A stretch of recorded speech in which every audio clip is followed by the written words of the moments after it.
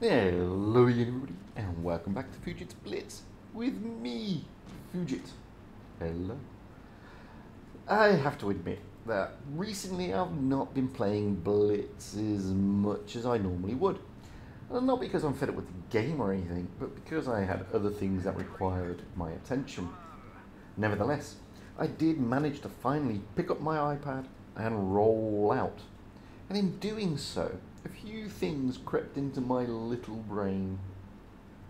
Okay, we have the new Polish heavies, which I actually like, with the exception of Tier 8.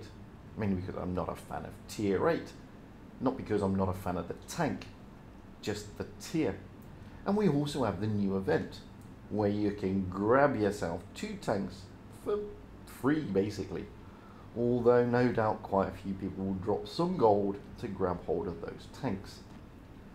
I like events to an extent, mainly because I'm a tank collector, and I still live by the old mantra, never knock a freebie. But I was somewhat confused over these 2 titans. I found the tier 6 titan, based on, I think it's a crusader, or so it seems, to be pretty good. It's okay, it's nothing to set the world on fire. But the HN, which is based on a tiger, is just pants in my opinion. Now I like tiger tanks and all of its variants. Maybe not the icebreaker, but this thing just sucks. I mean, it's got no gun depression, it's got really poor armor, it's got a long reload, and it's got a terrible gun. Okay, it looks cool, but what's the point of looking cool when your tank is a smouldering wreck? Well, okay. Now events always bring out a different type of player. Those who don't play that often and actually play, funnily enough, for the fun of the game rather than chasing stats or such. And that got me thinking, and I need to ask you all a question. Do we have too high an expectation of this game? Oh yeah, in the past I moaned about the tier rushes, and I still do, and I will continue to do so, because I'm a human. But is the game really about great stats? I mean, what exactly are our expectations for this game? Is it to have some enjoyment and relaxation after the woes and tribulations of real life? Or is it to have great stats, so we can put it on our next CV and brag about it at our next job interview, like anybody's gonna give a damn? Yeah, having great stats is cool, it makes you look awesome inside the game, but that's about all it does. Now ironically, chasing stats can actually remove your actual enjoyment of the game and increase your overall frustration, which leads to rage. I mean, I hate to quote Yoda, fear leads to anger, anger leads to hate, hate leads to suffering, but it's the same apply. Frustration leads to anger, anger leads to hate, hate leads to toxicity. Now, okay, I get many of you out there are now saying, but Fugit, you only say this because your stats are not that great. And you cheeky little monkeys are right, my stats on paper look terrible.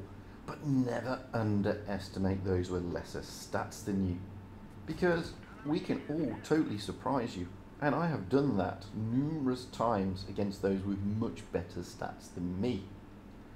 Now, the current event notwithstanding, I have however noticed a change to the actual player base with regard to the skill level, and it appears that it's going down, and teams, especially in regular or random battles, sometimes appear to be less able to handle the tank and the tier than they used to. Now, this in turn made me think a little bit more, and I came to the conclusion that, hey, you know what? It's just a game, there to entertain and to be enjoyed. And who am I to tell someone that they shouldn't play a certain tank or a certain tier? Oh, I will kindly point out to those who are clearly struggling massively that maybe they should drop a tier or 2, but then why should they? And this brings me back to, what are our actual expectations? Are we expecting to win every single game? Are we expecting to be carried by those better than us every game? Or are we content with just rolling out and doing the best we can? Well, I'm now falling into that latter category, rolling out and just trying to do the best I can within my skill and ability level.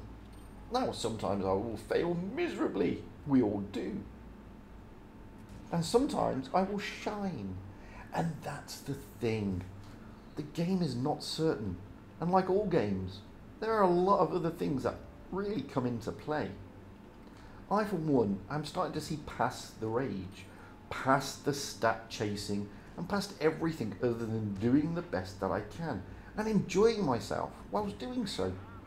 Yes, I will still moan about RNGesus. I will still moan about poor teams and such things, but that's normal. The thing is, I like to moan to myself rather than take the time and energy to type out some diatribe of hate in the chat, because all that does is get you more het up and even more frustrated. Now, I've always said that if you really are good enough to get those awesome stats, then in time you will get there, because your skill and ability will eventually shine through and be evidenced.